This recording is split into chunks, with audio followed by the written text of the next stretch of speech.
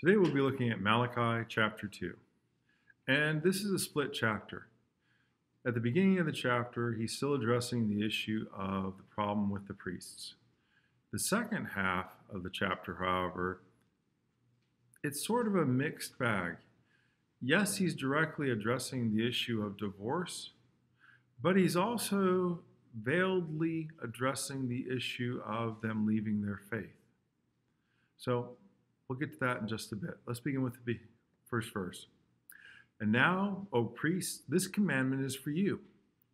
If you will not hear, and if you will not take it to heart, to give glory to my name, says the Lord of hosts, I will send a curse upon you, and I will curse your blessings. Yes, I have cursed them already, because you did not take it to heart. Behold, I will rebuke your descendants and spread refuse on their faces, the refuse of your solemn feasts, and one will take you away with it. Then you shall know that I have sent this commandment to you, that my covenant with Levi may continue, says the Lord of hosts.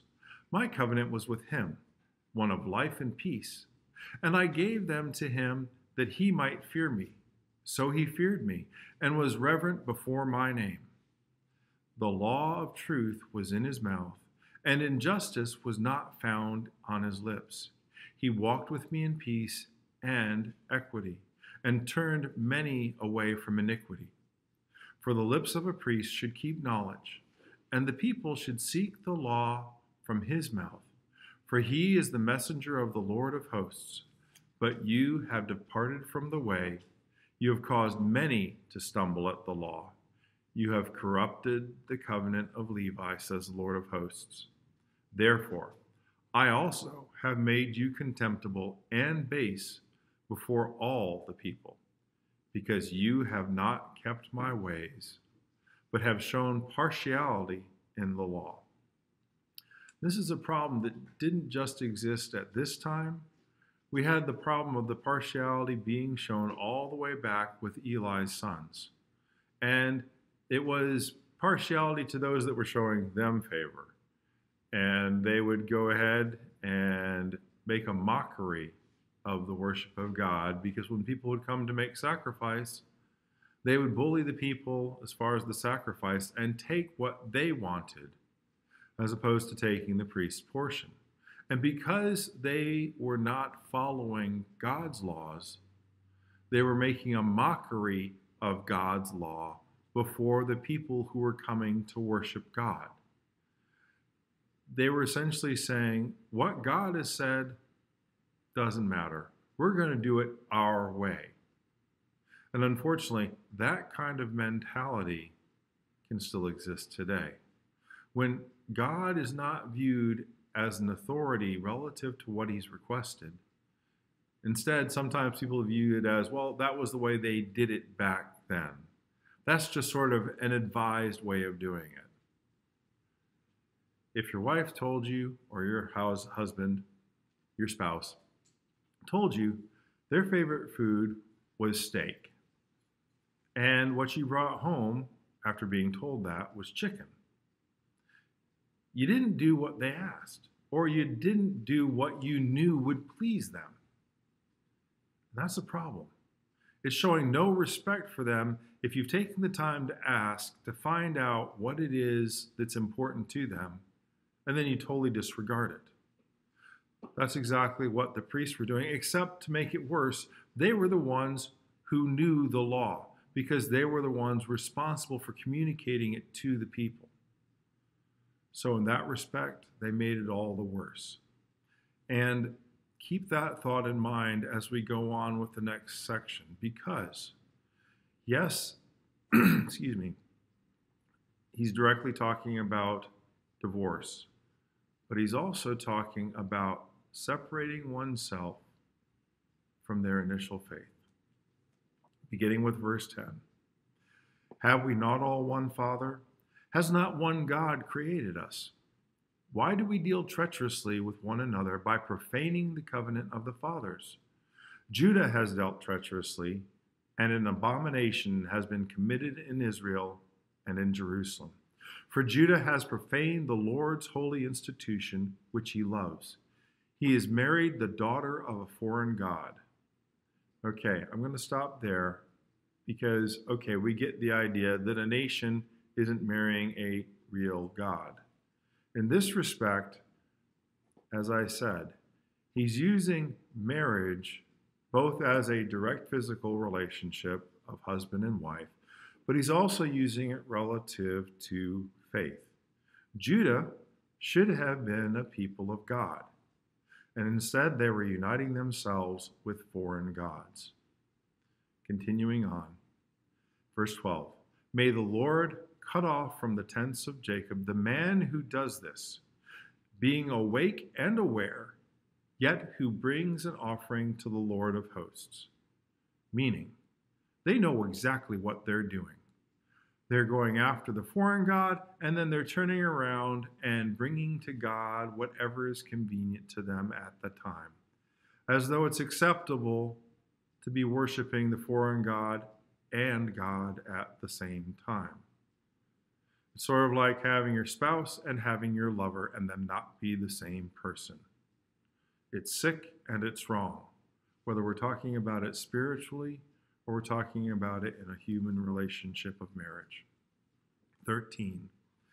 And this is the second thing you do. You cover the altar of the Lord with tears, with weeping and crying. So he does not regard the offering anymore, nor receive it with goodwill from your hands. Yet you say, for what reason? Because the Lord has been witness between you and the wife of your youth, with whom you have dealt treacherously. Yet she is your companion and your wife by covenant. But did he not make them one, having a remnant of the Spirit? And why one? He seeks godly offspring. Therefore, take heed to your spirit, and let none deal treacherously with the wife of his youth. For the Lord God of Israel says that he hates divorce, for it covers one's garments with violence, says the Lord of hosts. Therefore, take heed to your spirit, that you do not deal treacherously. You have wearied the Lord with your words, yet you say, in what way have we wearied him? And that you say, everyone who does evil is good in the sight of the Lord, and he delights in them. Or, where is the God of justice? They were making a mockery of God. At the same time, they were dealing treacherously with God because they were cozying up to foreign gods. And when it talks about the garments being covered in violence, in the case of Moloch, they were sacrificing their children to the god, newborn infants. So it wasn't just a, what's the word called? When you try, it's not a metaphor, it's not a simile. Anyway, it's a word that creates imagery. It's not just a word that's trying to create imagery. When he says violence relative to the spiritual unfaithfulness that's occurring, he actually did mean violence in this instance. Now, here's another thing that parallels both the human relationship and the relationship between God, Israel, and the foreign gods. There were two types of divorce that existed in the Old Testament. There is the written certificate of divorce, where essentially what happens is when a person is divorced, the marriage is ended. Then there was the second type of divorce, and we see this occurring with David and the daughter of Saul. It's a separation that pretty much meant everything that was due ceases, but legally the marriage hasn't stopped. So Saul's daughter was still one of David's wives, even though he separated from her from that point forward. That would be considered a type of divorce. It's a separation. But in that instance, that separation wasn't coupled with an actual separation of marriage or an ending of marriage. Here's the problem with that. If the husband separated from his wife without giving her the writ of divorce, She had no recourse other than to be still dependent upon the husband who no longer was supportive of her. Essentially, she could starve to death if she didn't have the means herself to support herself while her husband had declared himself to be separate but still married. In a sense, a very violent act, life-threatening for the wife. And it says right there in verse 16, he hates divorce, meaning God hates divorce. And it's both types.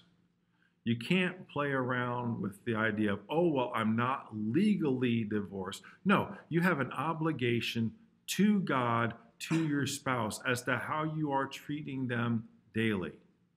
If you're not treating them the right way relative to the commitment you made in the beginning, then you're not doing what you said you vowed to do before God and man.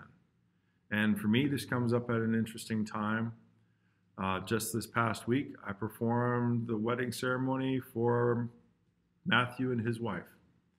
And I did it serious all the way up to the point where I read the part in Genesis where, for this cause, a man shall leave his father and mother, and put my hand on Matthew's shoulder, and I said, this is God telling you, you're not getting any more money from home. Joking aside, though, it's a commitment made not just between husband and wife. It's also a commitment to God, a commitment about a relationship that is supposed to be permanent. Committing to that relationship is just as serious as our commitment to God. We're not to let anything come before it. God is supreme. We should be putting him first. And the second one we put first is our spouse. Unfortunately, both with the foreign gods and also the second, third, fourth wives, how many ever, that were taken, that were oftentimes related to these false gods. It was the destruction of what God intended to be good and to be pure. It wasn't just a destruction because marriage was getting messed over. It was also a destruction because spiritually, when they were marrying themselves to people who believed differently, who did not believe in the God of Israel, they were corrupting not only themselves, but their children. Because the children that were being raised in that household were being influenced by one who did not believe in God.